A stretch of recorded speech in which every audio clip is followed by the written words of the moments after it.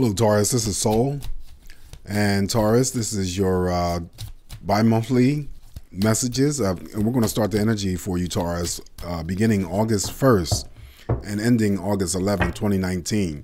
The messages will be for Taurus Sun, Taurus Moon, Taurus Rising signs as well. All right, my fellow bulls, I hope all is well. Before I begin, I want to thank everybody who has wished me a very happy birthday. I had a very nice birthday. I had some nice time off, downtime, much needed time. And actually, I was thinking that I need to do it more often, so we don't know. Anyway, I'm back. I'm energized. Hopefully that I can, give you more content in terms of these readings and these videos, messages.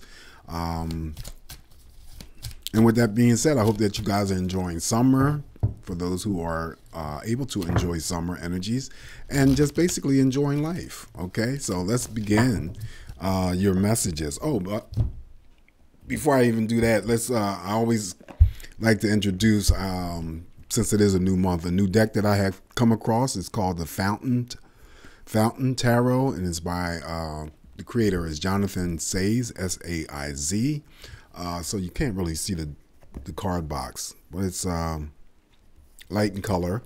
And then also too, I came across the Affirmators. These are just oracle messages, affirmation messages that will be used. One card will be drawn to complement your reading, and they're very nice. So anyway, with that being said, let's get underway with your reading, Taurus. See what the energies are going to present for you in the next 2-week period of time. And basically, I'm starting off August 1st through to 11th, so it can get me back in sync into producing,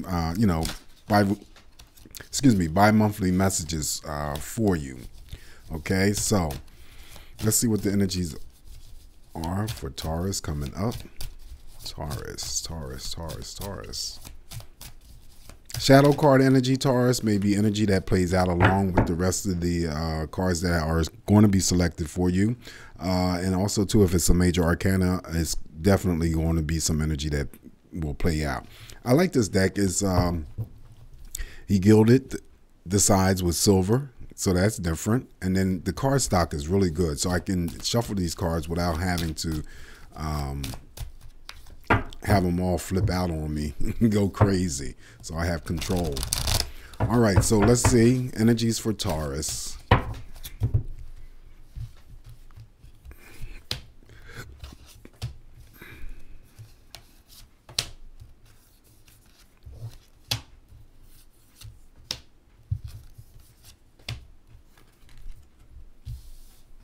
All right, so Taurus, your shadow card, shadow energy, is, okay, you got the Six of Cups. And you know what? I just did Pisces.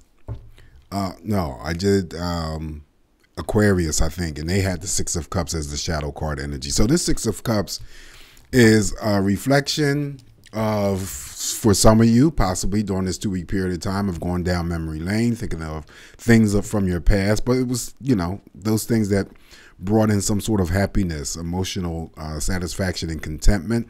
That could have been just some events that you've experienced in your past, and it also could be those same things that you experience with others, since the Six of Cups represents relationships. Okay, this could be family members, so this is an open general reading.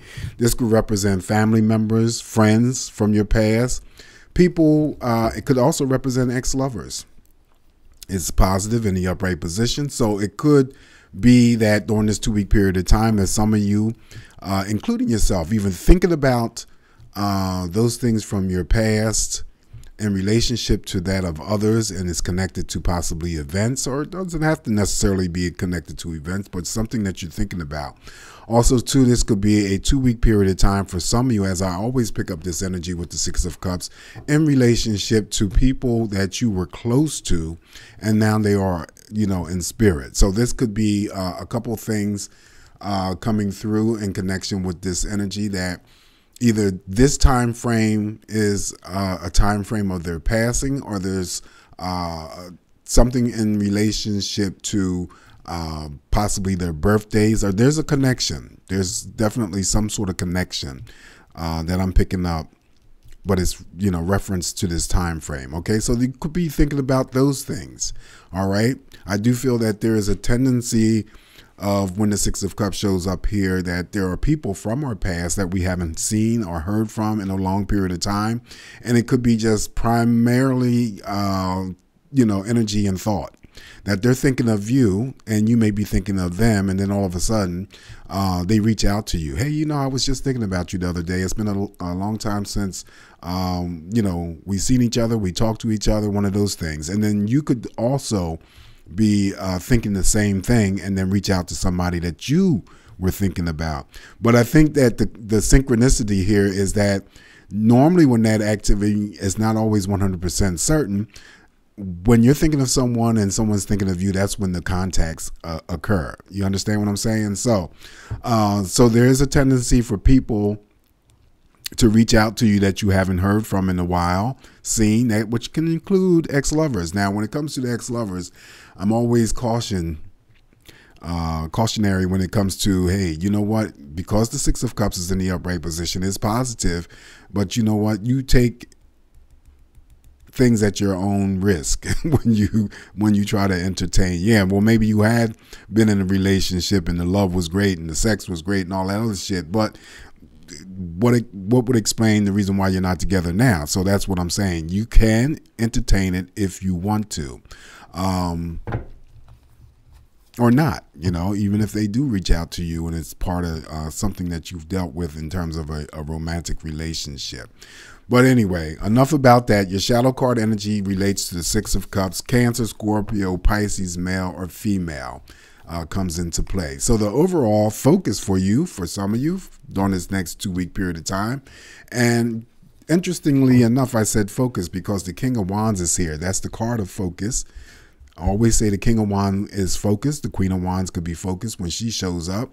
But this is you being very intense and very passionate in possibly a good way. But whatever the energies are that are unveiled in your spread, the main thing is that for you to be focused and to stay focused. All right. So underneath that King of Wands could be what you may be focused on. What's following the King of Wands may be what you're focused on. So, but it doesn't really matter. It's a lot of passion. It's a lot of intensity. It's a lot of great intensity, great passion, and also just being focused. Also, I always pick up lots of times. That's what I was trying to say, and I blurted it out too fast. You know, a lot of determination. Okay, a lot of determination. This is a court card. All right, this is a court card. So it could be whatever. Well, we already have the Six of Cups. So the cups represent relationships, love, romance, platonic, you know, relationships. Cups represent children. So it could be that the king is showing up here, which could represent female. That's someone from your past. Possibly for some of you that I'm reading for was a fire sign. Now, I get a father figure, grandfather figure. So I'm just throwing in examples here, but whatever this connection that could be for you, this is what I'm coming up with. Once all the cards are revealed, Taurus, you know, you can create your own story and see how things start to unfold. I'm just giving you my intuitive impressions, basically, in which aren't set in stone. So the King of Wands is, you know, representing Aries, Leo, Sagittarius, male or female. Now we have the Magician. The Magician is showing up here. Okay, there's two sides of the Magician, as I always say. The positive aspect is that, you know, Taurus, you have everything at your disposal to manifest whatever it is that you want to bring into your life. If it's a new job, if it's a new relationship, if it's a new friendship, if it's something going on with the family, you have everything. Everything. This is the start. This is also a card of starting something new or wanting to start something new or begin something new. That is equal to the aces that show up, which is all about new things. All right. And as I was trying to determine whether or not was he, because this on the negative side, you can see like a veil or something. Like I thought maybe he was holding up like a mask or something.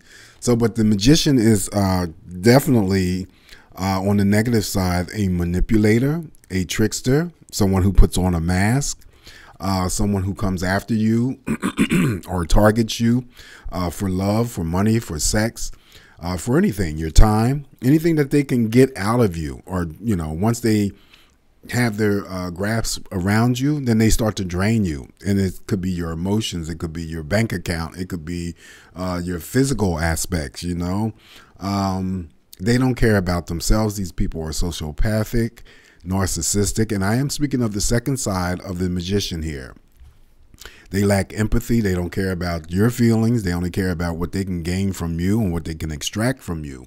So be careful. This could be somebody that you're already dealing with, Taurus, but this also could be somebody that you meet during this 2-week period of time, because they are coming after you for their gains and nothing else. All right.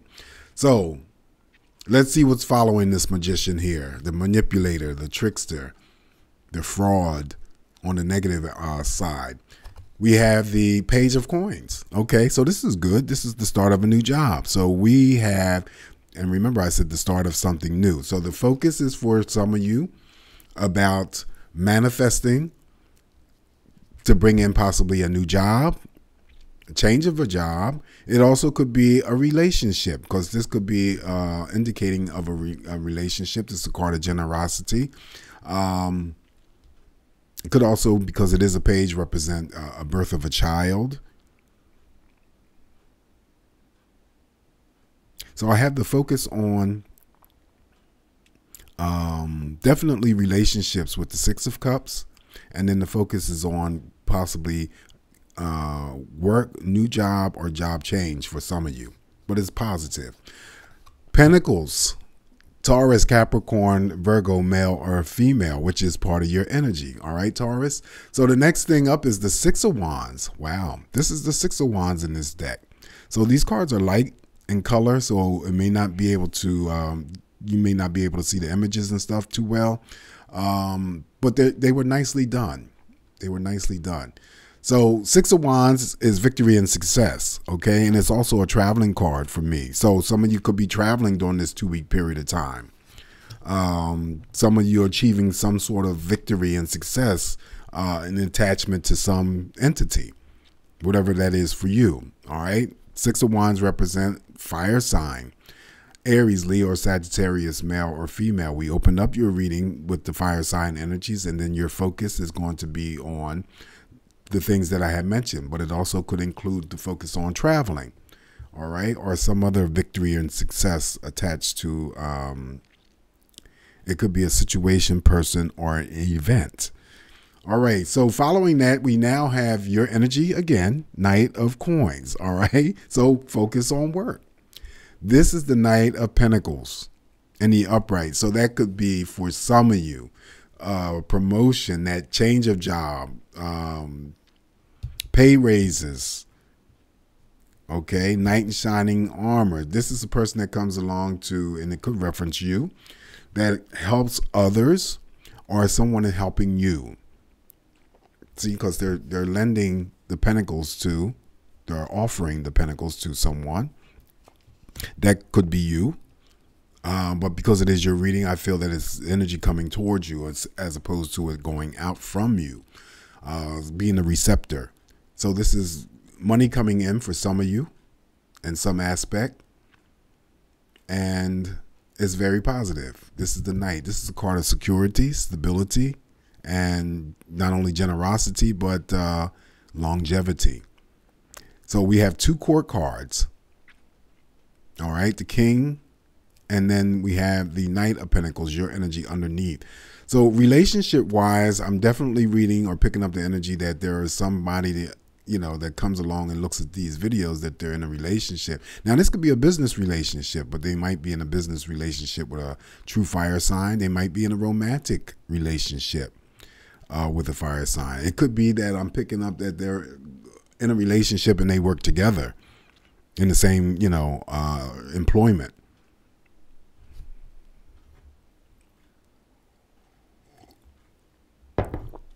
The person of interest could be older than Taurus.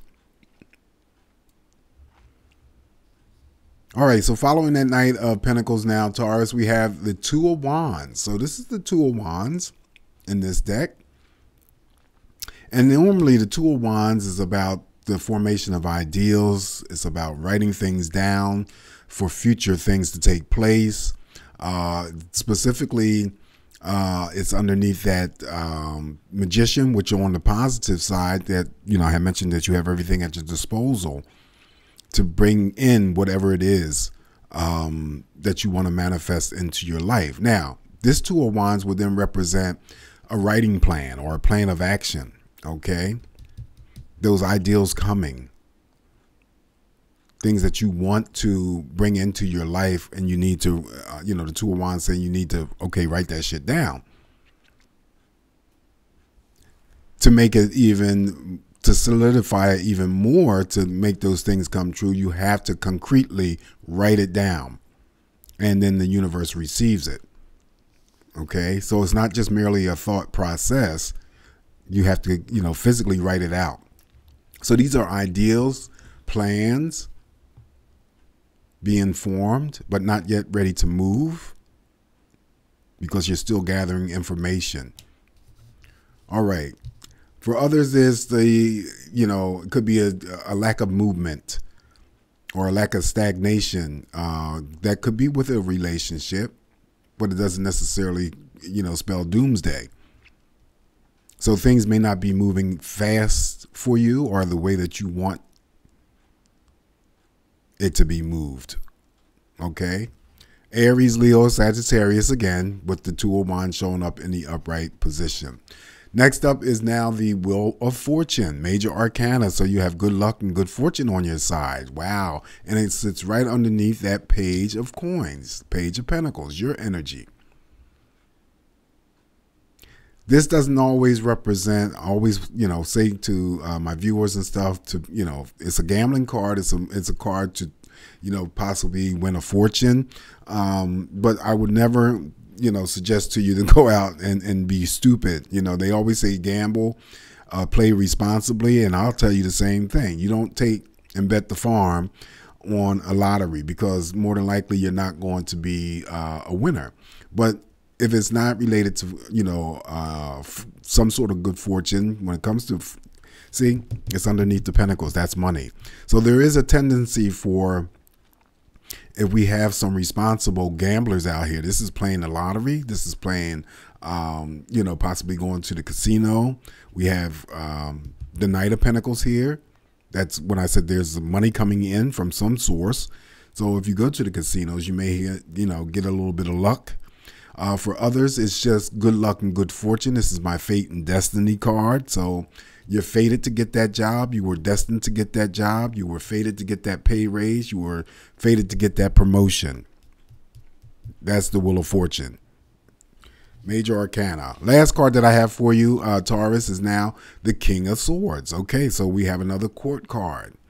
King of Swords is you being very determined, moving forward, taking action. There's no clouds covering over your head. There's no uncertainty. There's no confusion. You know exactly what the hell you're going to do.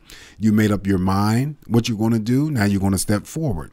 King could represent female energies as well. But this is a card of determination. Underneath the Six of Wands, victory and success.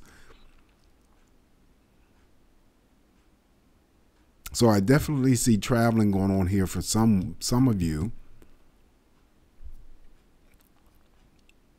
And it may be with another energy. So this actually turned out to be a pretty good reading for you, Taurus. I really do feel that this is some good energy. Wow. Let's see how it unfolds. You know, I always appreciate the comments. Throw in the comments. Let me know what's going on. These readings are resonating with you, or if they're not, you don't really have to, you know, comment. Okay. So let me pick a card from the Affirmators deck. And the card that I've selected for you, Taurus, is Divine Timing. Oh, this is interesting. So Divine Timing says everything is timing, and timing is everything. Gladly, I release my concern over timing and let things happen when and as they will. I trust that the divine schedule makers know what they're doing. It can take a long time to reach divine middle management.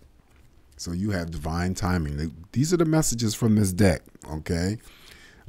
So far, I understand them, but sometimes some people may not be able to receive the message in itself. But you have to, as I reread, I said, okay, now it makes sense. But when I first read it, it might, oh, that doesn't make sense. But anyway, these are just cards to inspire you, to give you some type of, affirmation that all is well. So anyway, Taurus, please be safe. Enjoy this energy coming up for you. I feel that it's very positive for some of you.